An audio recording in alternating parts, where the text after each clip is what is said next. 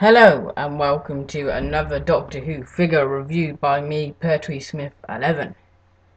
Yeah, I'm sorry I haven't done a video in a long time. I haven't done one since Wednesday. I haven't had time since school or anything really. So I'm just doing any figure I fancy, well, figure set I fancy doing. So this one's always been one I actually wanted to do for a long time, and I've finally sort of got it. But I shall do an update first.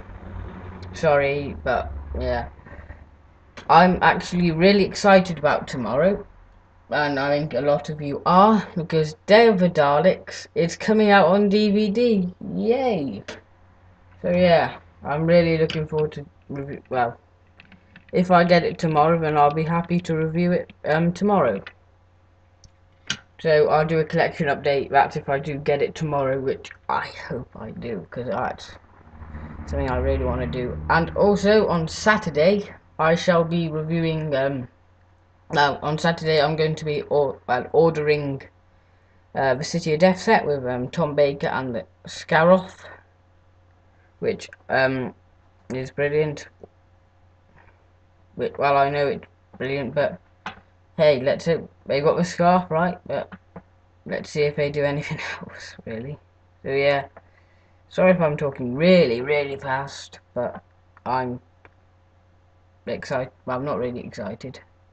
Alright, I am excited about Day of the Daleks. I've seen clips, I've seen exclusive bits of like the trike and stuff. So yeah, that's me babbling on. Now onto the figure adventures. They are on, well, they're in full swing at the moment.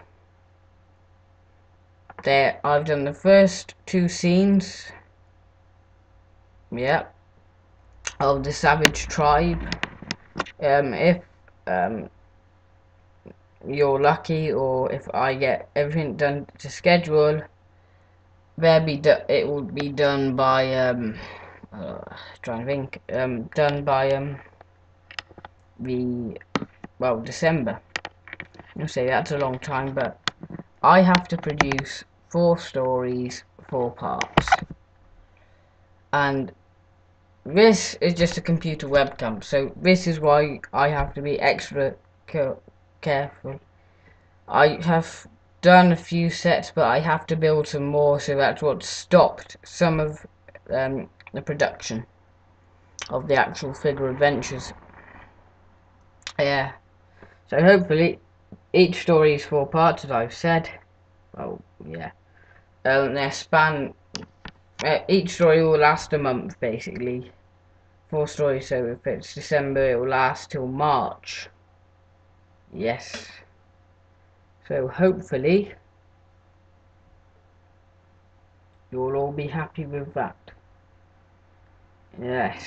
So yeah, let's get on to the review of the figures. As you can see, I have the DVD of Revenge of the Cybermen. What's there? Ta-da! Yeah. So I'll start off with accessories. Sorry I don't have the packaging, but I've had this since December and I haven't managed to keep it. So I'll start off with the Cybermat, which is making another appearance in Doctor Who in episode 12, series 6, closing time.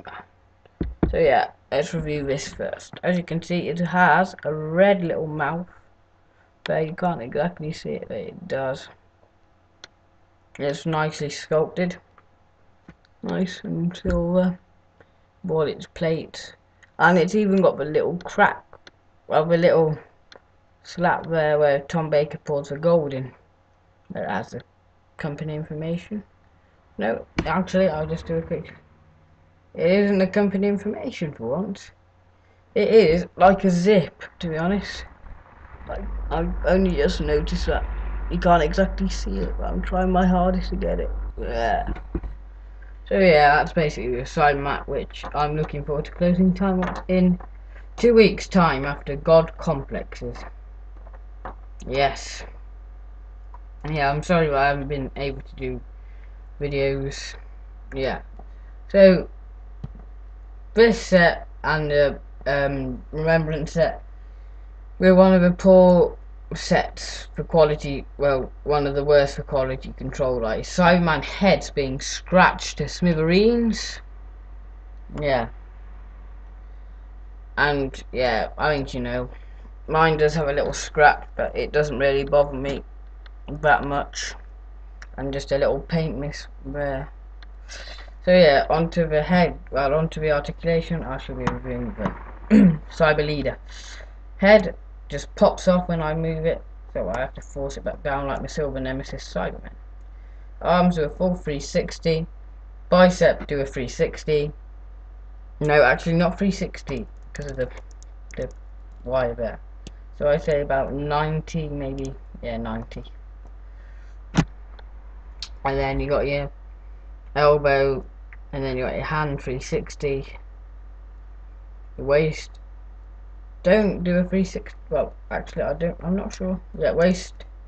Do a full 360.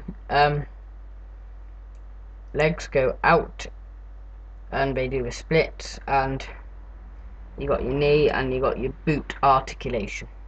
Yeah, which is very good articulation. Yeah, now onto the detail. Head. The head has a nicely sculpted head.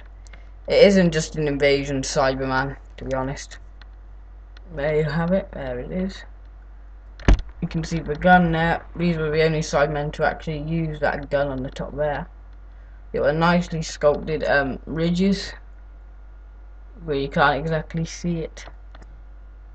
You've got the nice little. It's painted black all the way back. You can see where it doesn't exactly fit on. I'll just try and pop that one. There we go. Hang on. There we go. That looks sort of better. So you got the hole, the little bolt. Hang on. I'm just trying to get that focus. There you go. I don't exactly know if you can see it. Yeah, you can see it there. It's like the invasion Cyberman little bolt. This is another Cyberman to only have one screw on the back, and the Earthshock had 4, I think. Yeah, all the AP Cyberman had 4 screws. Yeah.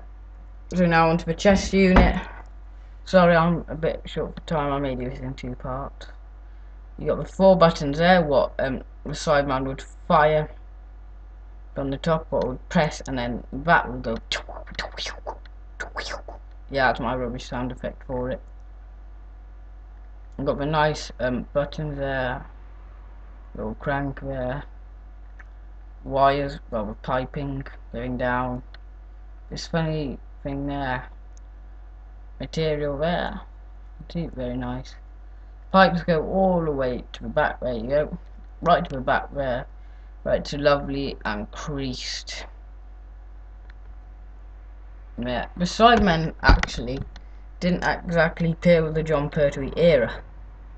So the Cybermen haven't been on Doctor Who since 1969, and you say 69? Well, if you include the War Games, they actually did a bit of appearance. Not sure what part, I'm a bit rubbish. Got the creases on the back going down there. Yeah, pipe there, the same as the elbow there. And then you got the pipe going all down to the leg, and then you got the lovely creases on the trousers. There and all that. Just silver boots with a silver bottom with the company information. All out kit peddler, well, this design for the BBC and all that sort of stuff.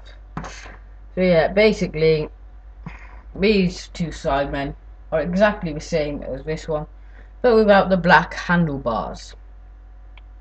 Yes.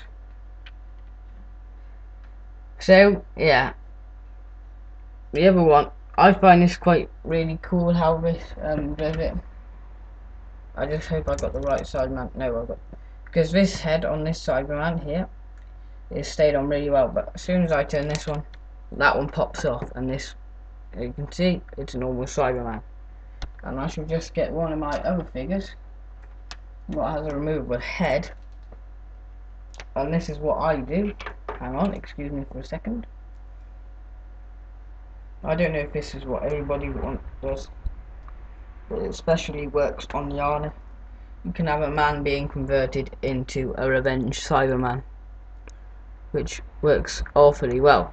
So hope you enjoyed this review, and my next review will be of the Genesis of the Dark set.